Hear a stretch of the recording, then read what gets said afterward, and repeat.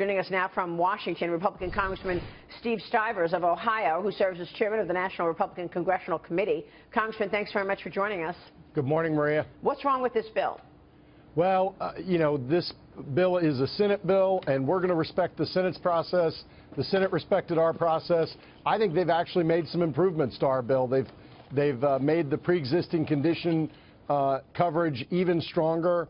I'm going to let the Senate work out their bill, but I think they've actually improved on the House bill. I think it's another step forward. Well, it's not the step forward, though, that you want, right? You've got 4 of your colleagues pushing back, saying they will not sign this bill. They will not vote for it. Well, every bill is a negotiation, Maria, until people get to yes. And most people don't take the opening offer when they're buying a car or when they're passing a bill.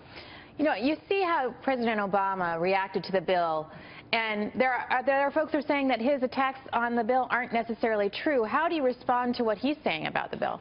Well, his attacks on the bill are not necessarily true. In fact, the bill strengthens protections on pre-existing condition, and it brings back the essential health benefits that he attacks in his post.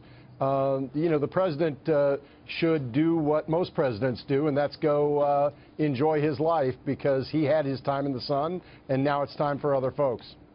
Congressman, do you think this bill can get done by the July 4th deadline, as Mitch McConnell wanted it to be done, just given that there's already 4 senators lost, one of them who golfed with the president all day long and who knows the medical space more than most people in Congress? I mean, it's Senator Rand Paul. Do you think it can get done?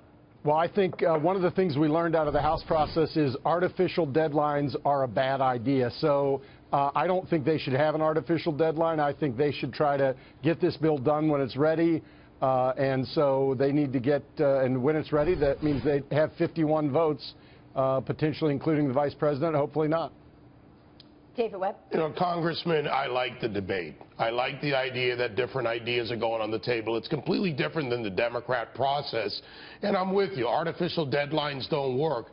However, the messaging on this, and we talked about that earlier, is an issue. And it's not about messaging for the sake of marketing, but pointing out the points of the bill and how they will affect people, and then working around the CBO score. They got it wrong in Obamacare. How are you and the Senate going to work together to make sure you inform the people that this is actually the points that are good for you, this is what we're going to fix, and shouldn't you include the HHS portion of this, because that's not being discussed? Yeah, that's a great point, because there's a lot of misinformation out there about this bill, about the House bill, and we do need to take charge of the communications and make sure people know that this bill aims to make health care and insurance more affordable for people who are healthy, yet protect people who are sick. It's really that simple. But it's complicated at the same time. Well, let's talk about taxes for a second. Fox Business Network's Charlie Gasparino reported this morning that House leadership, including Speaker Paul Ryan, showing signs now of softening the stance on the border adjustment tax. Where are you in terms of common ground on the tax portion of this, and that border adjustment tax in particular?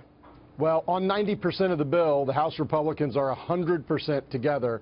Border adjustment tax is something that in concept I like. I've been a little skeptical on its ability to actually get done, but I think there's becoming a consensus that the border adjustment tax just does not have the critical mass in the House or the Senate to be included. And so the things that will be included in this bill is a lower rate. It will be for C corporations and pass-through entities together. We'll do holistic tax reform. We will simplify our tax system. I think it's going to be a good bill that's going to help the American people, help supercharge the American economy. So I'm excited about getting this thing done. But we still have a few more months to coalesce. But I feel like everybody's moving the same direction finally. Yeah. And I don't think the border adjustment tax, as it's currently configured, can be in the bill. Maybe there's a way to change it around and include it, or maybe we will go a different direction. So, that's still a work in progress. Everybody's moving in the right direction except the 4 senators that have pushed back on health care, and everything gets backed up if you don't get health care and you don't get that vote.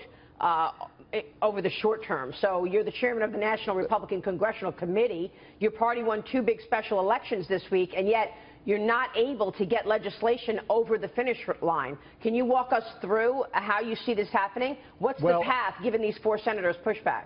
Well, again, I think we need to not let artificial deadlines create the same problems in the Senate that they did in the House.